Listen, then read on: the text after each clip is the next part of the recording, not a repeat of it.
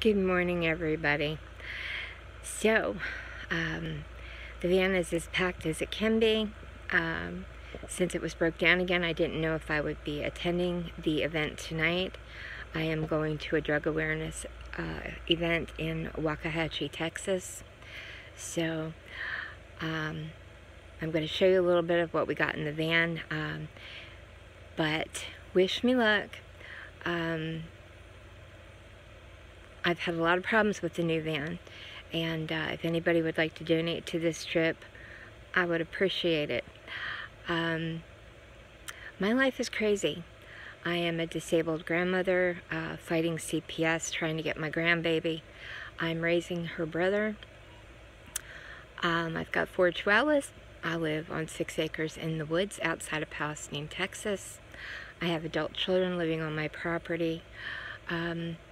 So I talk about various things, you know, my life, my grandkids, my adult kids, the situation with my son Jeff killing himself in 2016. And the thing that I'm so passionate about is van life, because March 2nd was my 60th birthday, and I had planned to hit the road and join Bob Mills and Dawn of Van Life and Bunny from Bunny Plays Here, and some other ones that I follow out there on the road. But got my grandson in October, and my granddaughter went into foster care in April, and CPS thinks that because I'm in a wheelchair that I shouldn't be raising her, I guess. We are going back to court again in September.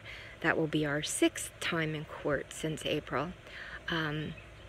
So those of you that are following me know CPS has not gotten her any medical care. Well, they took her to a 3-day checkup, but they haven't taken her to the specialist in Houston. They missed her April appointment and her July appointment. And according to her My Chart, she is also behind on her shots now since they had her. But we'll address this again in September. Peace out. I will update you, and I will do some video of the van too later today. Godspeed.